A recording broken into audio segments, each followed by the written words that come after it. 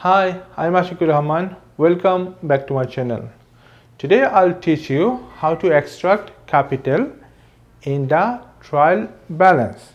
So let's get started.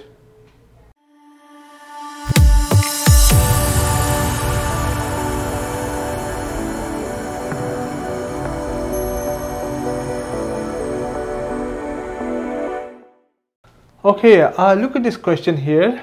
This is a trial balance. Actually, this question is taken from IGCSE accounting past papers. Okay, so look here.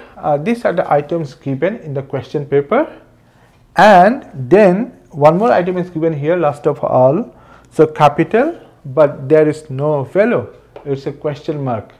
So to balance your trial balance, you need to extract your capital. Okay, so how to do it? So look at here, already I have drawn the format of the trial balance and I entered these items here. I'll put this amount now. Okay, so see first of all which is motor vehicles. So look at this motor vehicles value. It is $38,000. Okay, already you know motor vehicle is an asset. Asset comes in the debit side. Okay, so right here motor vehicle $38,000. Okay, next one is a provision for depreciation for motor vehicles. So provision for depreciation is a liability for the business, and all liability comes in the credit side. Okay, so write $10,000 in the credit side. Then we have sales. You know, it's a revenue nominal account. What is the rule for nominal account? All expenses and losses to be debited, all incomes gains will be credited. Okay, so sales revenue, it's a revenue, so it will be credited. So let us credit this value, which is $190,000. so right here $190,000. okay, great. What do you have next? It is purchase. So purchase is an expense, nominal account. Expense comes in the debit side. So write purchase in the debit side $103,000. Okay. Next we have rent $4,000. Rent is an expense. It is also debit. So write here $4,000 on debit column. Okay, great. Next we have wages and salaries. It's an expense for the business, and expense comes again debit side $41,000. So right here $41,000. okay, then we have salary expenses. It is salary expenses written, so it comes debit side $6,800. Next we have drawings. This is another type of expense, so it is also debited. Okay, so right here drawings, how much? $23,000. okay, great. What do we have next? It is trade payable. Okay, trade payable is $5,000. okay, so what is trade payable? If you say it's a liability, you are correct. So liability is credited. How much? $5,000 on the credit column. Okay, next we have trade receivable. Okay, $7,000. It's an asset. It's a current asset actually. So it will come in the debit column. So right here $7,000. okay, great.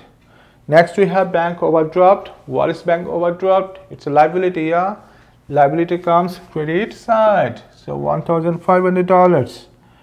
so write on the credit column $1,500. okay, next we have cash. You know, cash is a current asset, and it will be debited. Yeah, $100.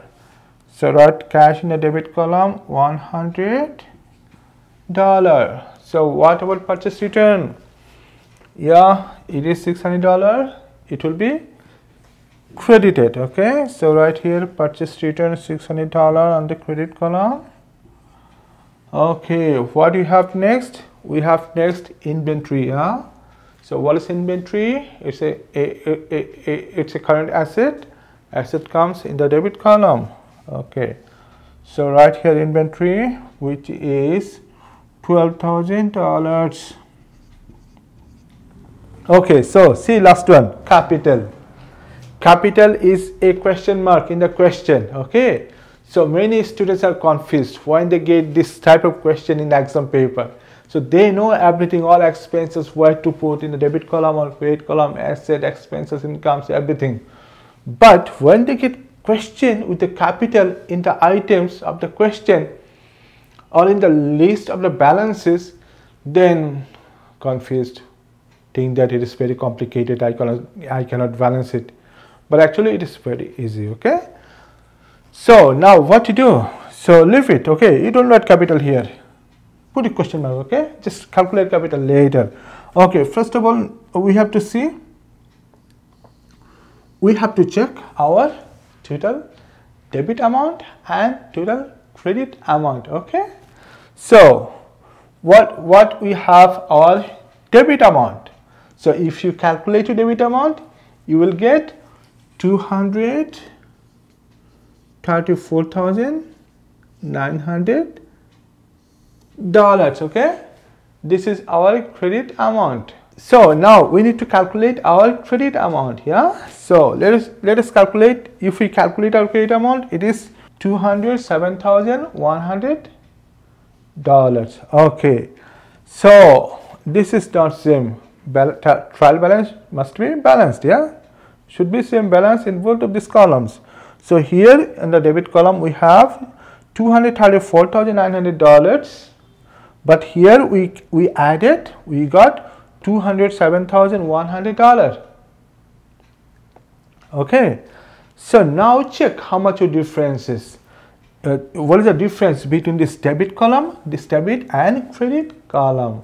So that difference will be your capital. Okay, it's very easy. Yeah, now so you check your debit item was $234,000, $34,900. Okay, your credit amount is $207,100. Subtract. Okay, then check how much.